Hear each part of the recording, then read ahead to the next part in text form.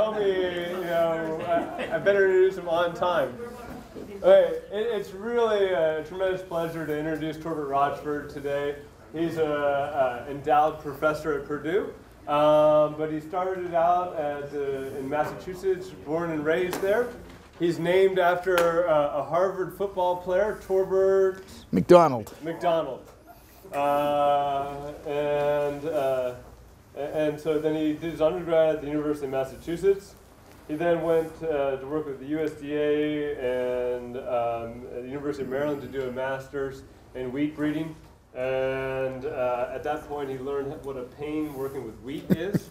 And he then decided to go out to Nebraska and did his PhD in maize breeding there.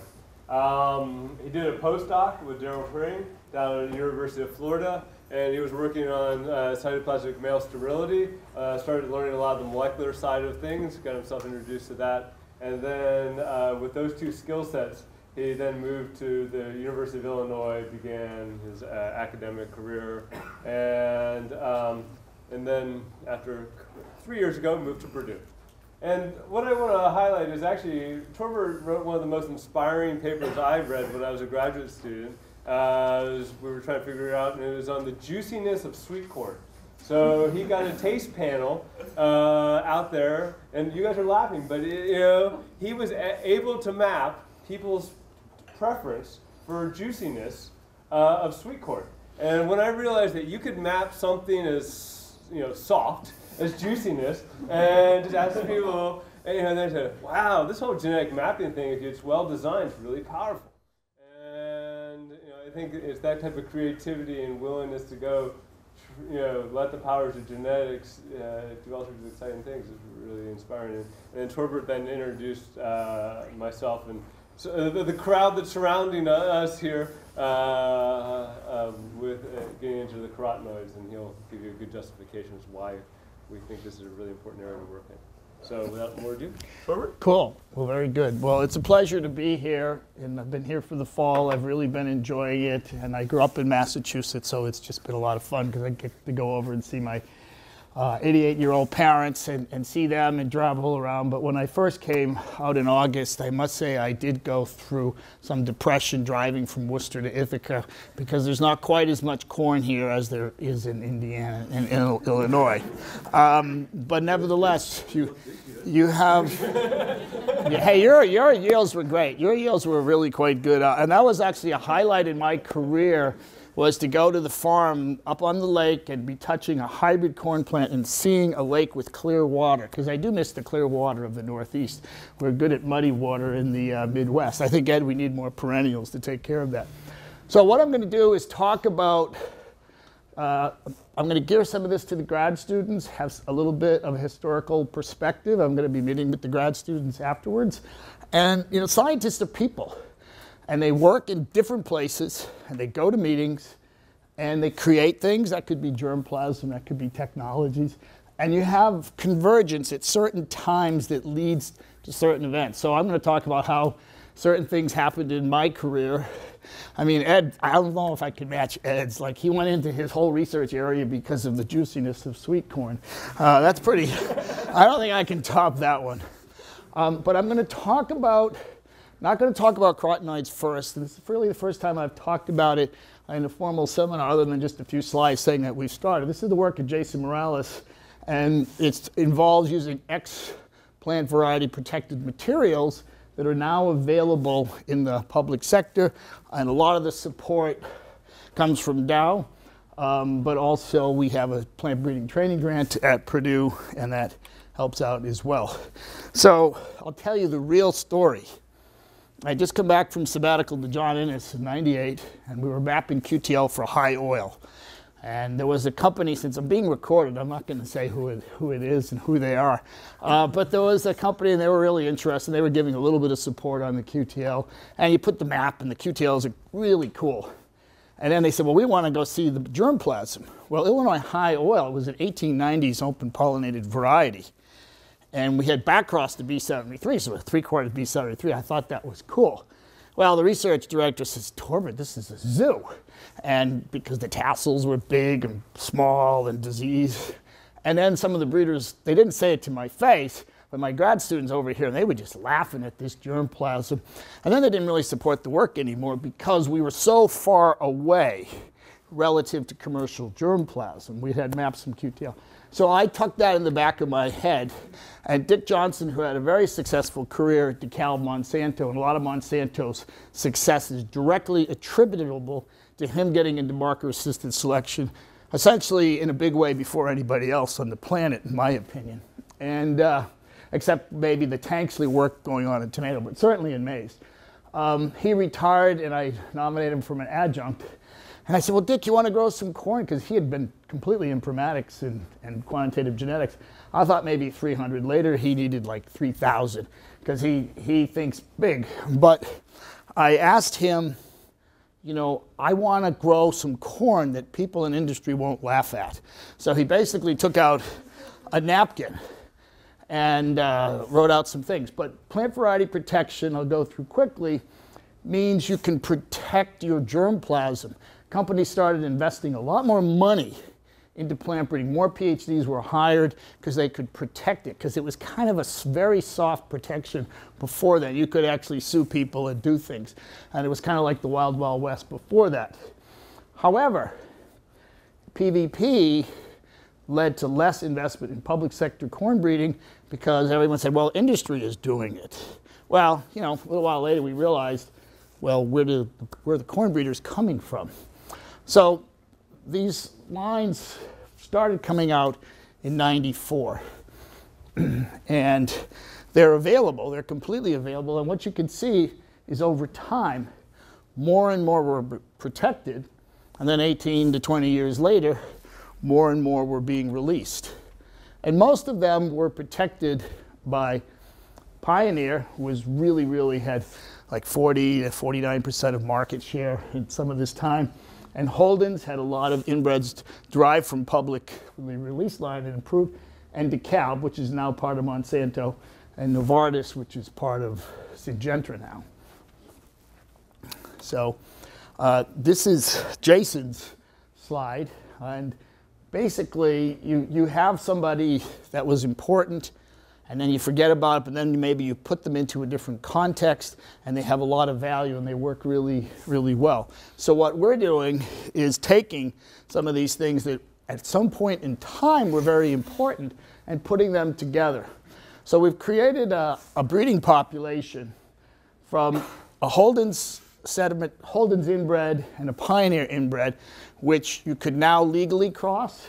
And basically, we wanted to get some higher performing lines just to provide a platform for genetic research so that it was relevant, so that the mean, instead of being here and industry is here, it's close, it's ballpark. And we wanted to map QTL, and recently we've gotten into some genomic selection with this. And so my point about mean is that if you map something, a physiological trait or some trait, and you're in a background that's 150 bushels an acre, and industries are 200 bushels an acre, if you move that QTL in, it may or may not have an effect. Whereas if you're at 190 and you map it and they're at 200, it's much more likely going to have an effect, particularly if you get into something you want to map something that affects yield. Linkage drag is an issue with genotype by sequencing. It may become less of an issue, but you know that was kind of a problem with public sector. And so we just didn't have really close relationships in a direct way with the private sector. And so that's what this was designed to address. Plus, Jason Morales, he's been working, he has a job with Dow, he finishes up in March. And he was actually able to work on the germplasm that is directly relevant to what's being grown out there. These are the great-grandparents of what's being grown. So we evaluated, Dick, you know, just right off the top of his head, this is what I'd look at, and crosses of Pioneer by Holden's and Pioneer by DeKalb.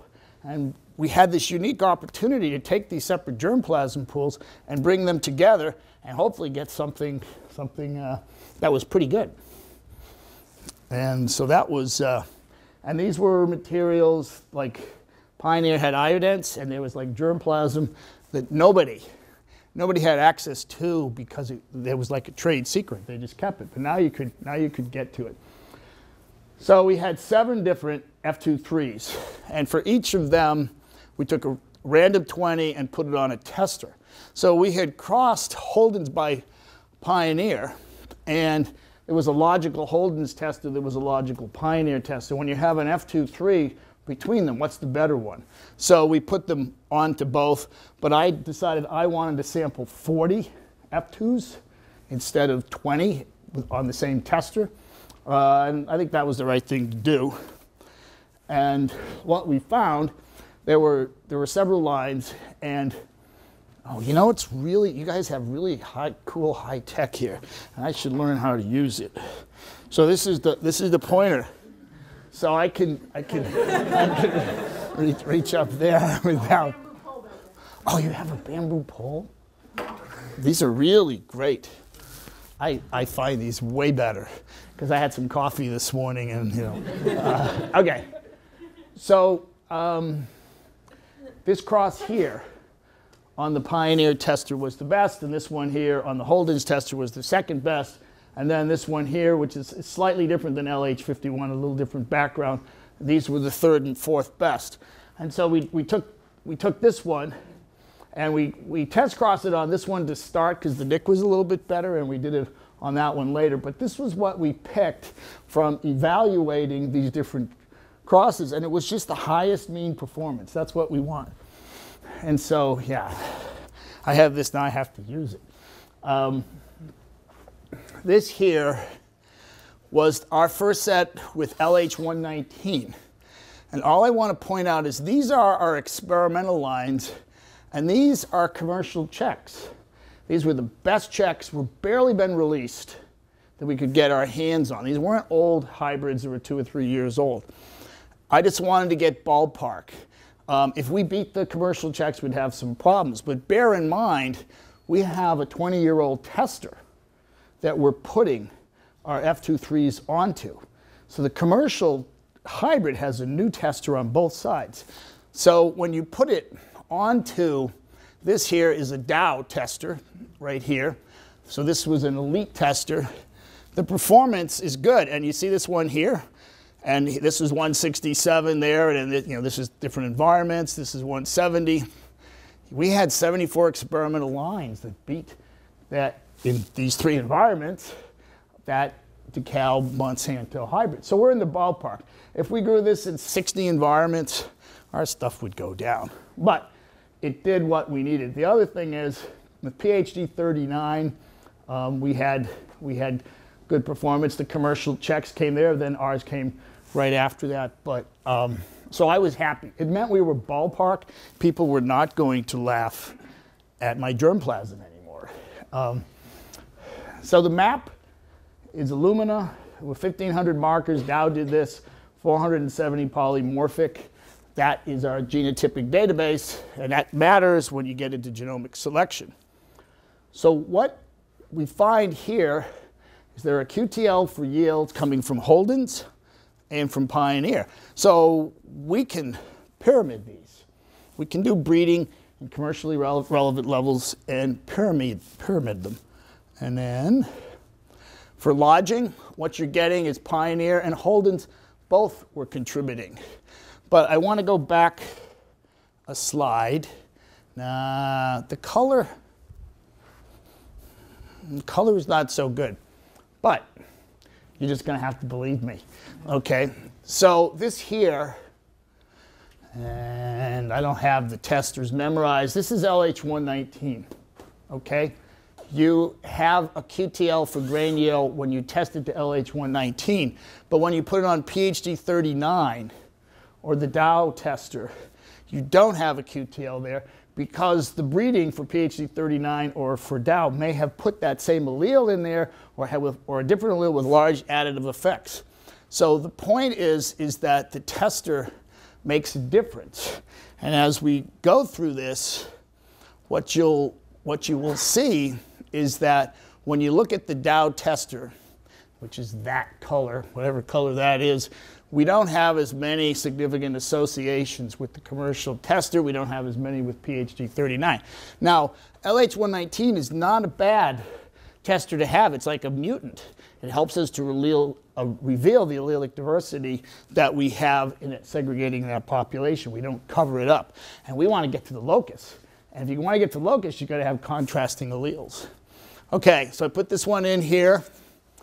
What you can see is that Pioneer did a better job of keeping ear height down than Holden's did, because all of the QTL for higher ear height are coming from the Holden side.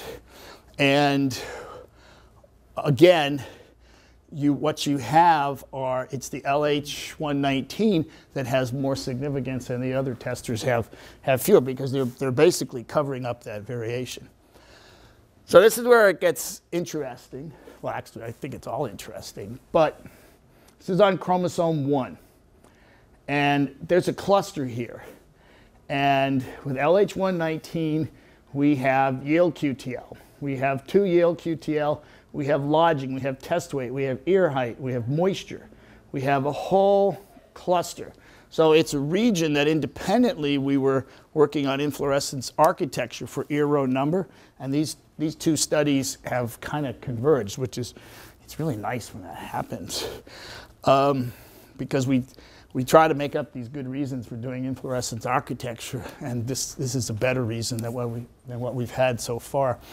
Okay, PHD 39, if you look at the last one, you have a lot of peaks here. When you go to PH 39, we have fewer peaks. I'll just say we just have fewer peaks. I'm not going to talk about where the peaks are, but what's really noticeable is when you go to the Dow tester, we don't have many associations. That may partly be because we only had 3 environments. We have less precision and power. But what I think it is 25 years of breeding has put alleles in that cover up the weakness there. So that was kind of interesting. So here I'm switching to a totally independent project, inflorescence architecture. And I got into this, I got time, I can tell more stories. So we were mapping high oil by low oil. It was our first QTL study. I was an assistant professor at the time. Some people didn't think QTL were real. Okay, I mean, like most of the planet. So I figured if you crossed high oil by low oil that had been divergently selected for 90 years, I increased my chances of finding a QTL. And I could publish it and I could get tenure, okay? Because if you couldn't find it in that, you weren't going to find it in anything, you know? So we were mapping, we were doing RFLPs. I doubt many of you remember RFLPs. And putting 80 on 200 progeny was a lot of work. So we were out there with John Dudley, who had handled the materials for 25 years. We have our first F23, where all party goes, that looks like high oil, that F23. That one looks like low oil. We're like, how do you know that? Well, high oil had a big tassel, and low oil had a small tassel. It's not directly related to oil. There's linkage of an oil QTL to the increased branch number, but it just sort of happened. So I had a good postdoc, Terry Berkey, and he just harvested the tassels. What was appealing to me is that when you did oil, when you did the NIR, you put a sample in, and it would come out 6.7% oil. You take it out, you put it back in, it would be 6.6. You take it back, it's 6.8. So there's some technical error variance. But when you count the number of branches, there's either 8 or 9. You count them again, if there's 8, there's 8. The only way you're going to get a wrong number is you can't count, okay? So I think these are ordinal numbers. So I thought this would be a nice model system for mapping QTL because you could count the numbers. That's how I got into it. And we've also expanded now into, I won't talk about it, into ear row number, but this is a region, this comes from NAM. This comes from this nice resource provided to the community. And this is right where our cluster is of all those effects in the XPVP germplasm. So genes are genes, even if they're in various backgrounds, and there's positive and negative effects. So this is the same region, and Hannah Snyder is working on this independently, But then what we found, and so here is her ear row number QTL in a HIF, a heterozygous inbred family coming from that. So it's very, very close to the same region. And then I was talking to Jason, and we did yield components. Numbers of kernels per row, number of rows per ear. And he sits on record, I can't use any names, but he was talking to a well-respected senior breeder. And they were like, oh, we did that. It didn't work, nothing came out of it. But he did that before we had molecular marker mapping. And they would look at it and try to model how to breed for yield or understand it with yield components, and it didn't really work. But with molecular marker mapping, you have a lot more incisive power to see what's going on. And his two parents, in this region he has ear row number, his two parents, one has more ear rows, that's number around the ear, and one is taller and has fewer. And we think we kind of hit a happy medium between those two contrasting traits, and that's what's contributing to some of the higher yielding ones, is that happy medium. So it does work, and that's a function of time. So this is a region that we're going to spend a lot of time on. And this is from Hannah. This is just from her HIFs, and she has other traits. And she was smart because the pollination and some of them weren't good, and so she counts potential ear rows, not just ones where the seed set, because if you have bad seed set and they're supposed to be 8 and only 7 set, that can affect you. But all I'm going to say here is there's a lot going on in this region. Okay, so this is that first slide that I showed you that's showing there's a cluster of significant traits, and I don't know why I showed it again. All right, now we're changing gears. Okay, that was supposed to be the change. All right, so now Jason wanted to go and do some genomic selection because he had mapped these QTLs, and the mapping population was 358 F23s and test crossed to LH119. But we had another 200 that we hadn't made up testers. So we wanted to get into genomic selection, and so we sent those to Chile so we could grow them, and Dow agreed to do some genotyping on those as well. So for the next 4 slides, I just got these from Jason over the weekend, and maybe you'll have some questions, but you can ask me questions anytime except for these next 4 slides. So this is the observed yield. And this is the predicted yield from his model. So this is the same data set. This is 350 F23s. Here's our yield data, and this is what he predicted from his QTL analysis and developing his models. And the R-square is 0.57. This is the top 10% from prediction. This is the top 10% from phenotype. You have some overlap. You can feel kind of good, maybe. I don't have to go over there about those. All right, this one, you notice the R-square is a little lower. Okay, well, there was something that happened this past summer, was we had a brutal drought through mid-August. Then after most of the grain fill was over, we had lots of rain, but it was too late. So this is the observed yield in those 200 new F23 families. This is the predicted yield from his model, but that's from 2010 and 2011 data that were reasonable Midwest environments. And the prediction wasn't very good, okay? So, however, Jason has a different twist on this. And I don't know whether I agree with him or not, but I'm going to present it and you guys can make up your own mind. He carried some lines over from the original population as checks. And these red ones are just random lines from the 358. And here he had the best yielders and the lowest yielders. But he had some random lines, and the observed yield of just growing these lines in 2010 and 11 versus 2012 was only 0.06. It was as bad as the genomic predictions. So it was a pretty bad year. And so he kind of thought that maybe this is not so bad because we had such a poor year. Now the R-squares are a little higher in the top lines and the bottom lines, but it may be this number is really no worse than predicting based on phenotype. And then if you look at these sets that he had in 2012, his predictive values, just looking at those sets, and it's a slightly different analysis, the R-squares were slightly higher than what you would predict on phenotype. So you make up your mind whether you think it's working or not. I think it's interesting, and what we need to do is we need to grow these in a different environment. We really need to run GBS to have a lot more power in our models and precision, because we had 400 markers here, and these were selected just for distribution. And they were changing platforms, and we couldn't run the exact same set, and so we did Casper, but they weren't picked because they were linked to QTL. They were picked for distribution. And so we'll continue with that. I think it's encouraging, but we just have to grow it some more. Okay, so that's this project here with XPVP. And can someone get me a drink of water?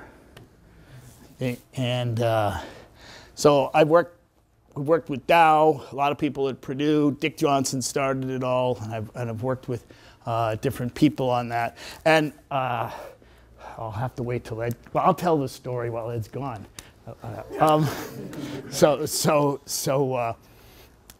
Yeah, so here's another good story, Ed, is we started growing the XPVP materials.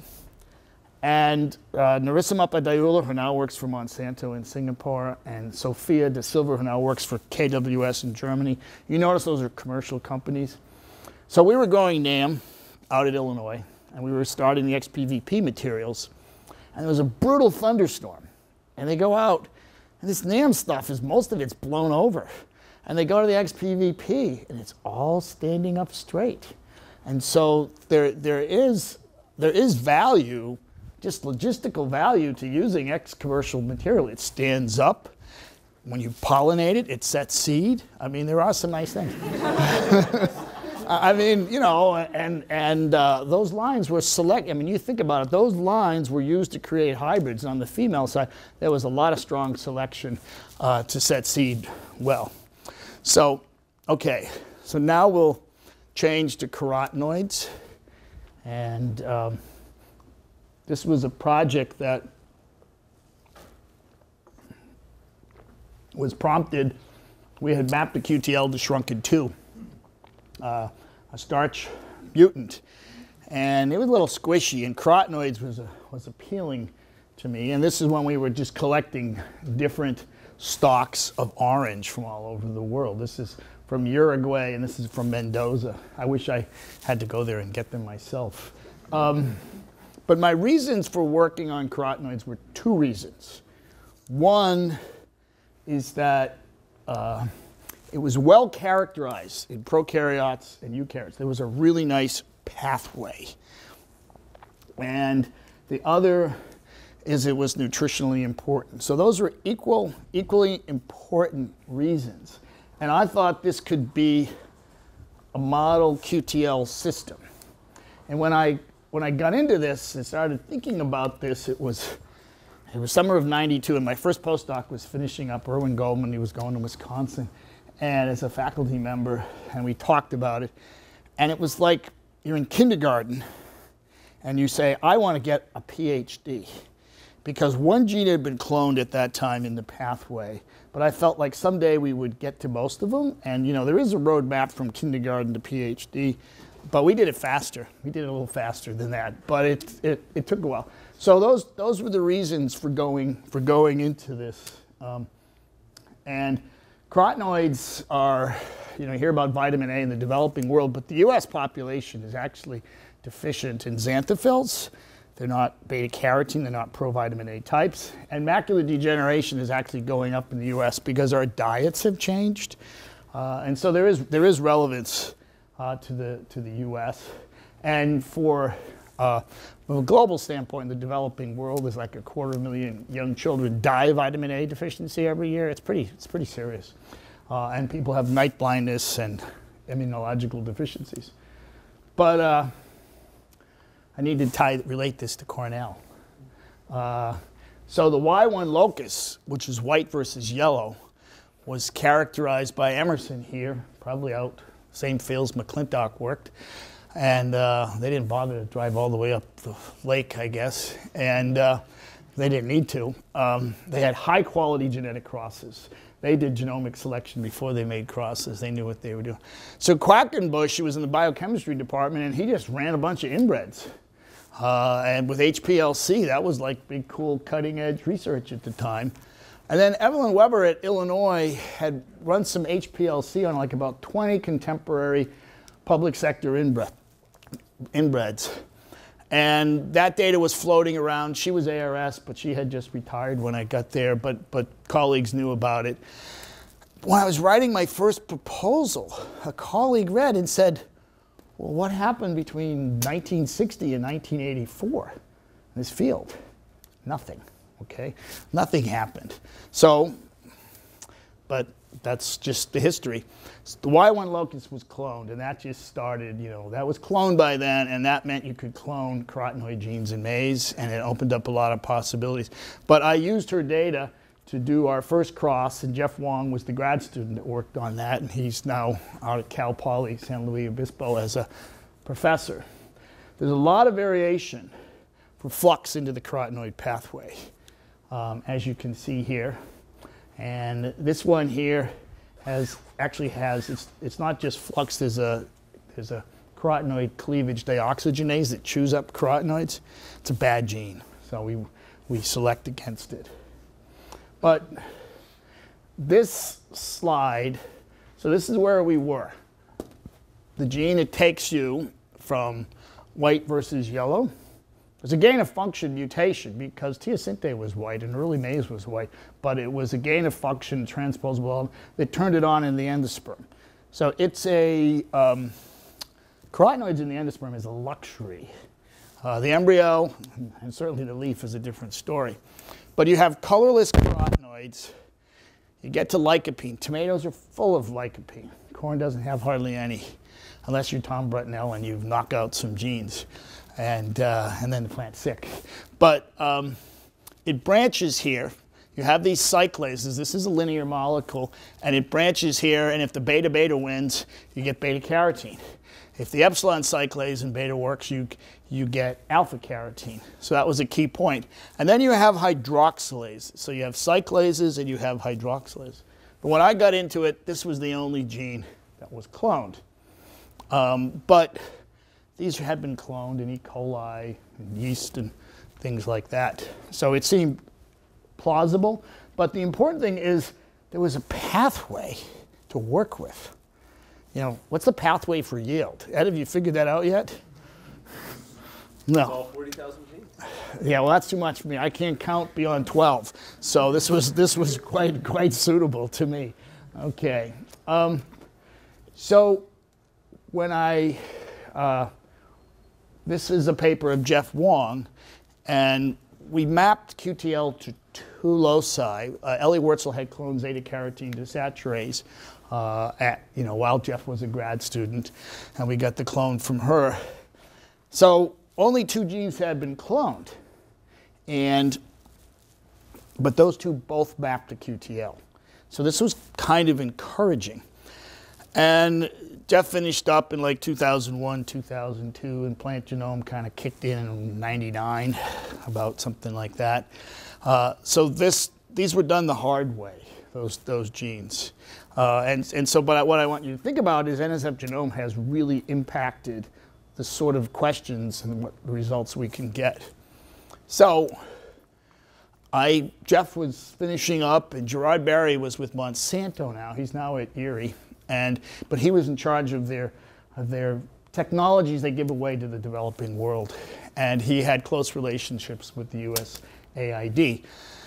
And I went up to him after his talk, and he had carotenoids over on the corner. And I said, well, we worked on carotenoids, and he said he was kind of involved in advising. I said, well, we'll send you Jeff's thesis. Happy to come down to St. Louis and just tell you what we learned.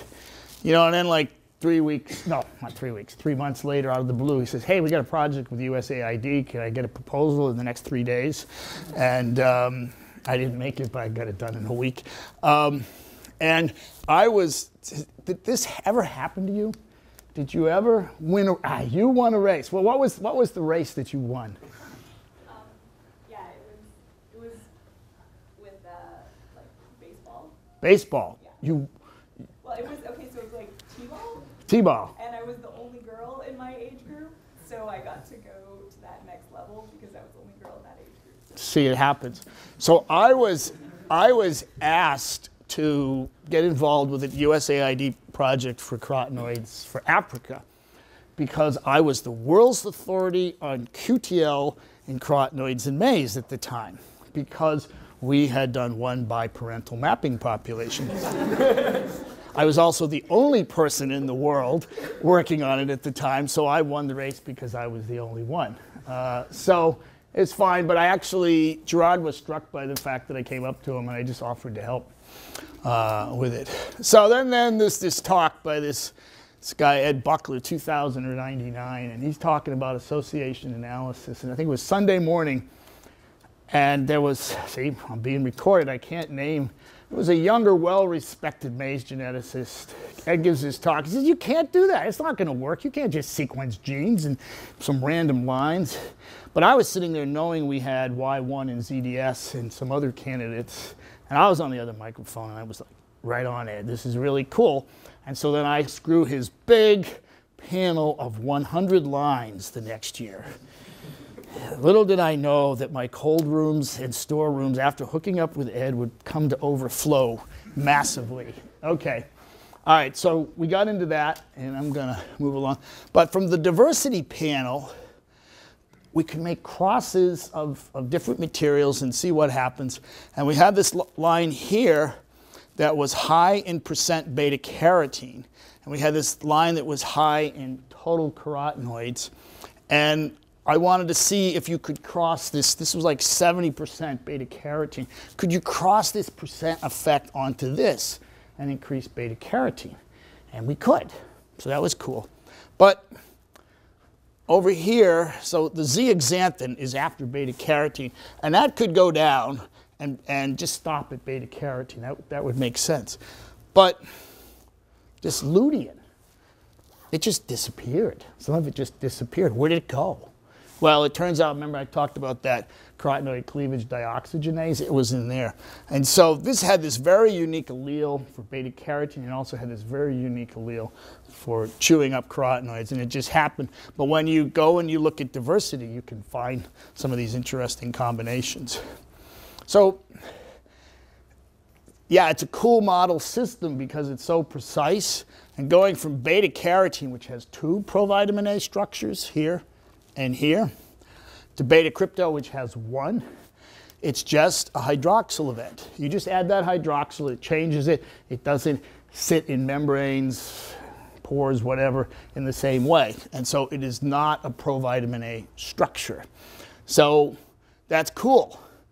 That's really precise, but it means you have to do HPLC, which is a pain.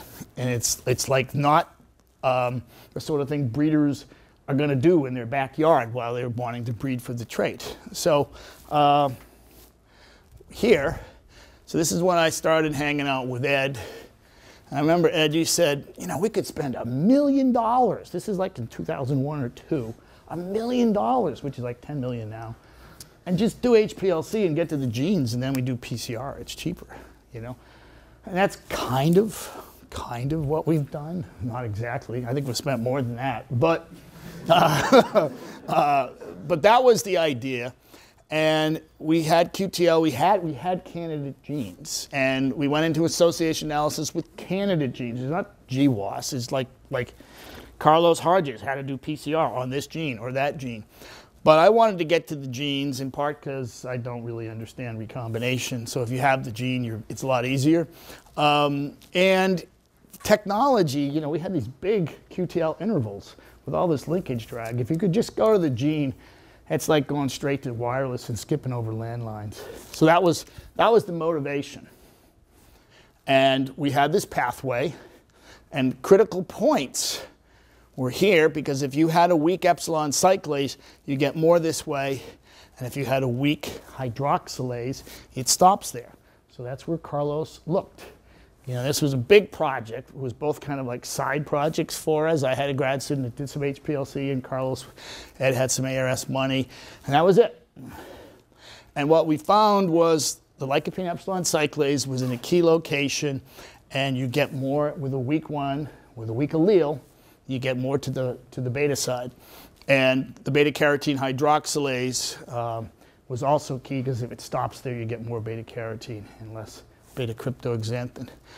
So this is a summary slide, and I used to say maybe this is the functional polymorphism, but I'm not going to say that today after talking with my colleagues the next few days. But we definitely have relationships with small transposons and transcript levels that correlate with the logical effect of the gene. And Carlos did this work. He was the lead author. And Carlos also discovered the hydroxylase, but then he got a job with Monsanto, and other people followed up on it. And it's similar. You have these transposable elements that are affecting expression in a way. We've learned some interesting things about enzyme activity, that there are some alleles that actually have higher enzyme activity, but if you transcribe them 77 times lower than the other allele, you don't have much message, you don't have much activity. So and we're actually coming back to this now in a different way. And so that's kind of in our genome project. And so from this work, I had interacted with Dean on Harvest Plus, and Dean and Ed and Mike Gore and Robin Buell, we have a carotenoid tocopherol grant going from that. Okay, and so to the last 5 minutes is how have we applied this? So for dark orange, I always told the breeders at Summit, select for dark orange, select for flux into the pathway, and you can do that visually. And then the epsilon cyclase is our steering wheel. Move it over to this side of the branch. And the weakest allele is the brake. But you're literally putting a brake on with one foot and a gas pedal with the other foot. So it's always orange, but you're stopping it at the same time. And that's how it is. And so we want flux into the pathway. We want it to go to this side, and we want to stop it here. So that's the power of a pathway. You can come up with a plan. So Kathy Candianis was a grad student. She's now postdocs with Mike Grusak, who's ARS at Baylor Medical School. And is it Baylor? Yeah, okay. And this is what you had for diversity. And most hybrids that you grow have 1 to 2 beta provitamin A, okay? Now the orange flints came out of the diversity panel, the KUIs from Thailand. And the advanced CIMMYT breeding lines, they were doing HPLC and using what they had. But our target, we had to get to 15 before the donors got bored, okay? And Harvest Plus got funded by Gates, and so we had an AID melded into that. So this is where we were. 6 to 8 was the best things. Well, Kathy did allele-specific selection, and this one right here, this was like CI7, which is like 50, 60 years old. This was released, you know, do you know that ARS used to be where the Pentagon is right now? That's where the farm was. That's where that was released, so it's been a while. With marker-assisted selection, we were able to get here and get up to 22, and she did this all in the greenhouse with chipping, and every single plant we knew what it was. So the strategy is you select for orange, weak leaky, weak hydroxylase, and we surpassed the targets, and now CIMMYT has gone even further. They've gotten values up in the 30s, and you see here and here. But there's something very interesting going on, I think. So it must be interesting. So you have this line 297, you add crit RB1, it only goes up to 15. Now, 5 years ago, we would have said awesome. Florida A, it only goes up to 10. But if you have this KUI background, that's these orange materials from Thailand, it goes up to 35, 29, 32. This one is interesting. I want to cross this one by this one to find out, because these are not back cross. This was, they just crossed in a donor. They had the crit RB1 and material from Nigeria, but it was actually 3/4 KUI germplasm just by chance. I had told the breeders before we knew about crit RB1, select for orange. So they crossed a donor, DE3, that had the high beta carotene. I told them select for orange. And Abebe had 400 lines, and he had a limited crit RB1 in 399 of them because he's select for orange. But then we had one, and it was an elite background, and that's what they used, but they just crossed it in self. So there's something going on here because these are identical. These are slightly different. These are actually very, very similar families for materials that I sent to Kevin. So we want to study that, but I'm really interested in what's going on with KUI. Why do we get these higher levels in that background? It was selected for orange. The inbreds I got were orange, and then I selected them some more for orange. We're going to have to go in and carefully look at total carotenoids and see what's happening there. And then a paper from Sibbett just came out that at these higher levels, we may not even need leaky. So we're at like a different, it's the opposite. With yield, you know, if you're too low, maybe your work isn't relevant. Well, maybe if you're too high, some of your work becomes irrelevant. So you have to pay attention to what is the best allele in your selection, depending upon the mean of your trait. So this here is, okay, who knows where this is? You were good at telling stories about playing baseball. Do you know where that is? Well, I recognize the San Diego Padres hat, so that's why I smiled, but I don't know where that is otherwise. Anyone else want to guess? Wrong. That's Maputo, Mozambique. And this is an ag economist, and he got in the picture because he had a Chicago hat, and this is my son who videographed it. And I don't have time to show the movie, but we did an acceptance study about white Shima versus orange Shima. And there have been statistical studies to show that people will eat orange because they don't like yellow. There's a lack of preference. But the best story is in Zambia.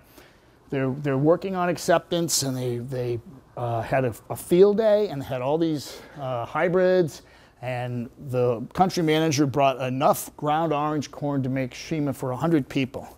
And he comes, and he only expected 70.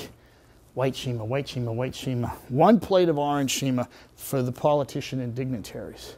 He goes, what happened? And the women working there said, well, we heard it had vitamins. So we took it home and fed it to our children.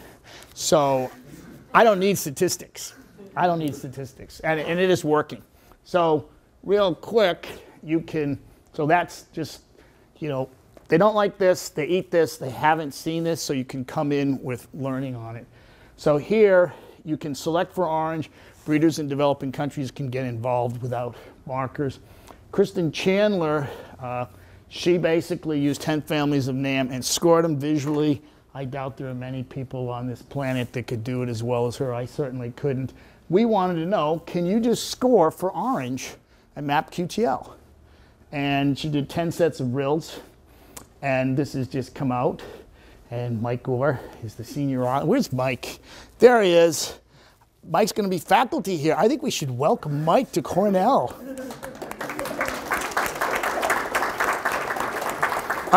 I had fun yesterday when Mike showed up. I said, Mike, welcome to Cornell. So anyway, but you know, but Ed, the guys from India and Mexico, so do you work here? And I had to tell them, no, I don't work here. I'm just visiting. All right.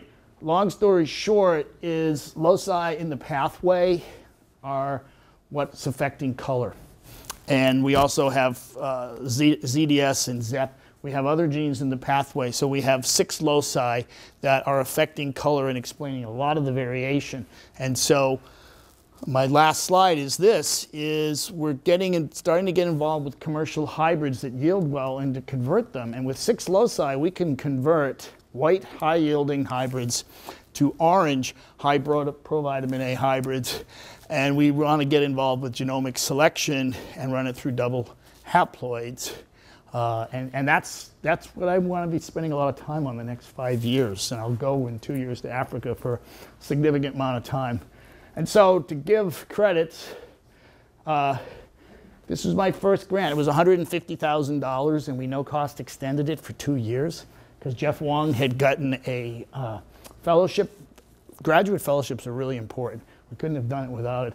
And then I got funding from USAID, and then I won the heat where nobody else entered and got money there. And then I led the National Science Foundation. Pioneer has contributed some genotyping, grad assistantship. I work with people at CIMMYT and IITA, Ed and Tom, and there's been a series of grad students and many, many other good souls that have contributed to this work.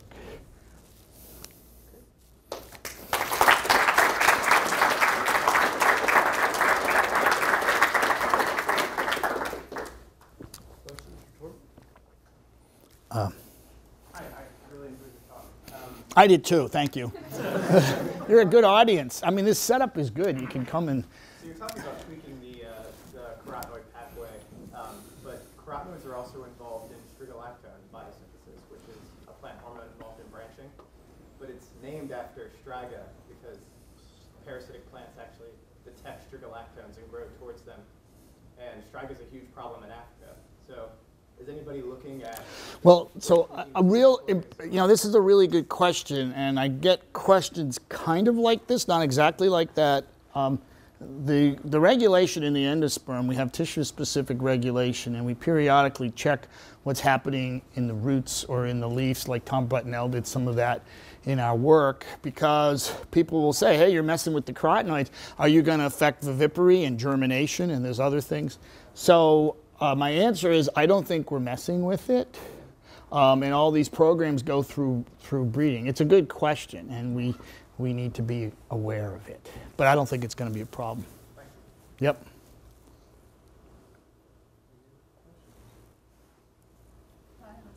So you already have a yellow maize in Africa now? So yeah, I didn't show actually the first 3 hybrids were released in November and are being grown. They're pre-leaky crit RB1, so they're at these 6 to 8 intermediate values, but we're using them for consumer acceptance and awareness. There are materials a little further back in the pipeline, but they've decided to, instead of, they're going to skip over phase 2 and go to phase 3 and grow them in a lot of places so they can get them in. So it's starting in Zambia, and there logically is going to be an expansion to Malawi and Zimbabwe. And that's the cool thing about markers, is you can move the same things into different ones. So my question is, so what kind of expectation you are looking for when you select those 6 genes from the pathways? What expectation in what way? Let's say the carotenoid levels, beta-carotene levels. 25. No reason why we can't get 25. You know, I mean, I'm comfortable with 25, and the target level is 15. Whether we can get more than that, maybe, but I'm very comfortable with 25. In 2 back cross with recovery with GBS, and then selfing, and then doing test crossing with GBS to select for yield. Be pretty cool. Yes? Do you see much problem when converting in a white maize background in terms of epistasis? So excusez-moi, s'il vous plaît. When you backcross those orange allele in white background, do you see epistasis or strange result, or do you guys behave nicely? Okay, so it's a good question. You have a white background, and there's actually variation in the white background that we just don't know about because we haven't looked at it. But the Y locus is a knockout, and so you either have yellow or white, okay? So we have to go from white to yellow with Y, and like in the Midwest, they have high-yielding whites and high-yielding yellows because there's like a white industry. Because did you know that Frito buys white corn? Because if you put all that grease on yellow corn, it looks burnt. So they're depriving you of nutrients. You should just know that. Okay, so that's common. And then these other loci, they're just variants that we're pyramiding. But I will say this thing where maybe we don't need leaky at the high level. We've never been at these levels before, so we're learning. But no, it's not a problem. Okay, well, if you have more questions, they can Torbert's around. Yeah, for the next month or so. yeah, I'm here through the 13th of December. Well, but I'm going to California, Denver, New York, and Worcester for Thanksgiving. Starting tomorrow. But I'm around to the 13th. But I'm meeting with the grad students, I think, for lunch. I hope. I didn't eat lunch. Thank you very much.